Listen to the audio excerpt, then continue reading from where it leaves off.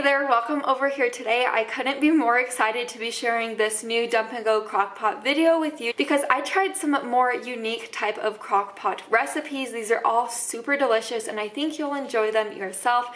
But anyways, this video is extra special because it's a collab with my friend Caitlin, Living That Mama Life. I will link her channel down below in my description box, so after this video, if you want to go check her out, you can. I hope you enjoyed this video today, and if you are new here, we would love to have you. So go ahead and subscribe down below the video, but let's get to cooking.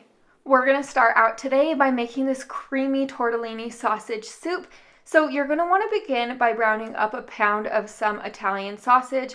I'm just using this sweet Italian sausage. I just remove the casings and then add it into my pot. You could use any type of sausage you like. This is just my favorite.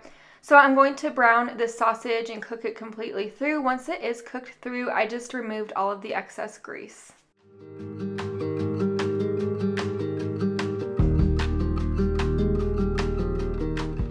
To my crock pot, I'm just adding our cooked up sausage along with our 8 ounces of cubed cream cheese. I did cube this so it melts down better in the end. This cream cheese is also at room temperature. I left it out for about an hour beforehand. It's just also going to melt down better like that. So now I'm adding in our 4 cups of chicken broth. If you prefer veggie broth, you could add in veggie broth. Now you're going to add in your 2 15-ounce cans of diced tomatoes. Use any type of diced tomatoes that you prefer. You're just going to stir this all together to make sure it is nice and combined. And then you're going to cook this on low for about 4 hours or until that cream cheese starts to melt. Here we are about 4 hours later. I'm going to whisk our soup with my whisk right here. This is going to incorporate the cream cheese better. Your cream cheese will probably still be blocks at this point. They're not going to be completely smooth and melted down, but just whisk it. I whisked this about 30 minutes prior. That's why mine are no longer blocks, but whisk it and it will be nice and smooth. Now I'm adding in my 10 ounces of frozen cheese tortellini along with 3 cups of spinach. Once again, you're going to mix all of this to combine. Put the lid on for an additional 30 minutes and then it is ready to serve. Here is my bowl of soup. I topped mine with some Parmesan cheese. I cannot even begin to explain how flavorful this is. It has such a nice, rich, great flavor. I think you would really enjoy this recipe. My family always loves it. Now I'm showing you this enchilada casserole. This is a complete hit. This is a delicious meal. So to my crock pot, I'm adding 2 medium-sized chicken breasts. Per usual, add more or less chicken depending on your preference. Now I'm adding in 2 10-ounce cans of enchilada sauce. Of course, use your favorite type of enchilada sauce. I'm going to put the lid on and cook it on high for about 3 to 4 hours. Now that it's cooked through, I'm just going to shred our chicken up. You see how it is super, super easy to shred. I could pretty much just shred it with 1 fork.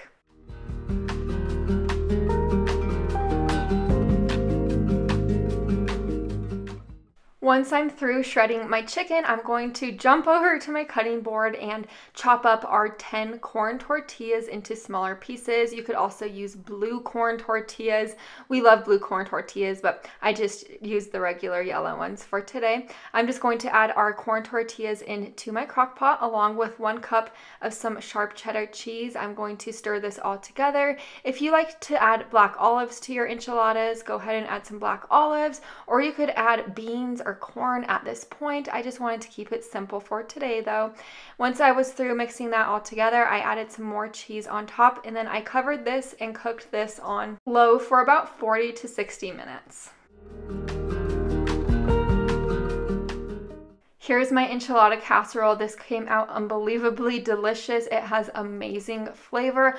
Also, a huge perk is it is so simple to throw together.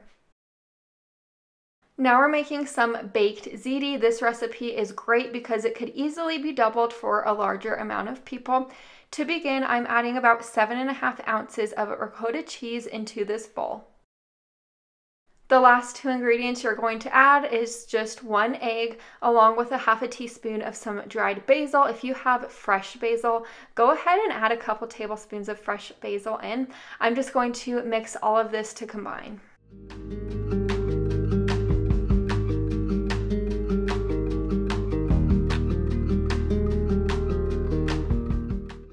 I set this to the side, and now we're going to begin to work on our marinara mixture. To this bowl, I'm adding in about 24 ounces of my favorite type of marinara sauce, along with 8 ounces of some tomato sauce. And now all you're going to do is mix these two ingredients together.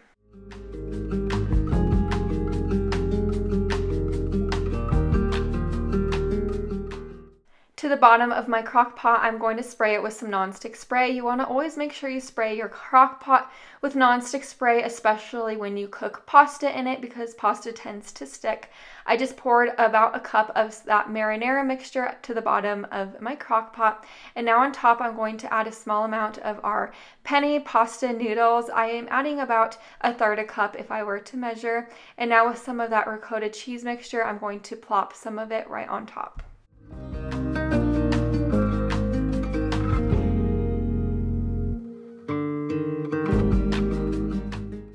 Now I'm going to pour some Parmesan cheese right on top of this, and then you're going to repeat the layers until your pasta noodles and everything is gone. I wanted to mention I used a 1/2 pound of pasta noodles altogether. Using anything over 1/2 pound would be too much. You would have to double the entire recipe, so keep that in mind.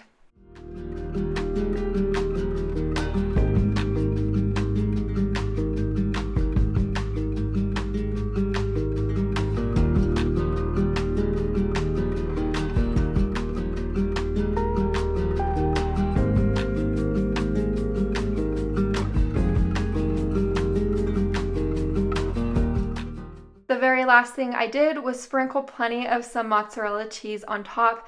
I cooked this on high for about 2 to 3 hours, or until my pasta was all cooked through. I did pull a pasta noodle out to ensure that it was cooked through.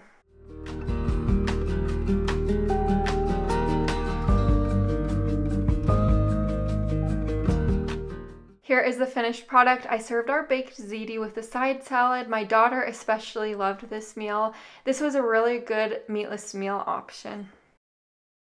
Now we're making some classic beef stroganoff. So to my crock pot, of course, I'm spraying it with some nonstick spray to begin. And then from there, you're going to add in your beef stew meat. I'm adding in about 2 pounds of this beef stew meat. Right on top, I'm going to be adding 1 can of some cream of mushroom soup, along with 1 packet of this Lipton onion dry mix. Next, you're going to be adding about 8 ounces of some mushrooms that are diced into smaller pieces.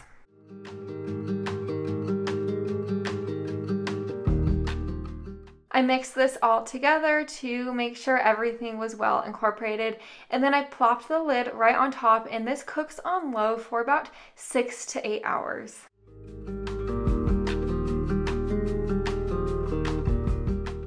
About 30 minutes before this was finished cooking, I took the lid off and I gave this a really good stir. Now is the time you're going to add in your 6 ounces of softened cream cheese. And then again, I did make sure this cream cheese was at room temperature, so I took it out about a couple hours before I was going to serve it. And now I'm adding in 1/3 cup of some sour cream. I'm going to give this a good stir and cook it on low for about 30 more minutes to melt down the cream cheese. I did stir it a few times while it was cooking to make sure the cream cheese was melted down. I served this on some egg noodles with a side salad along the side. This came out super duper good. I love making beef stroganoff like this. Now we're making some chicken and rice. This is kind of like comfort food to the max for me. I'm just going to dice up 1/2 of an onion into smaller pieces.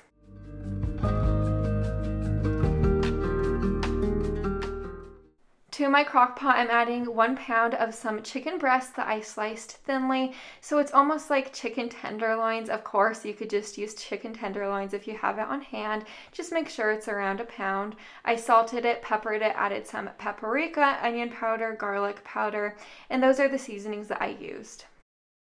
I'm adding my diced up onion right on top along with our garlic. I know that I added a lot of onion, but we do love onion in our home. You could add less onion, more onion, or no onion at all, just whatever your preference is. This recipe will turn out amazing no matter what. So now I'm adding my 2 cups of chicken broth in along with my 2 cans of cream of soups. I'm adding 1 can of cream of chicken along with 1 can of cream of mushroom. And then the very last thing you're going to do is give this a pretty good stir.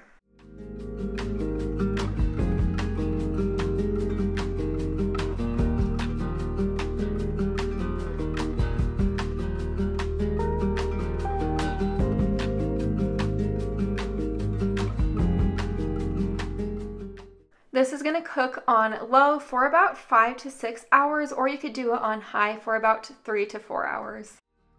30 minutes before this is finished cooking, I'm going to be adding in our diced up mushrooms that we diced up earlier, and then I'm going to just let this cook for an additional 30 minutes.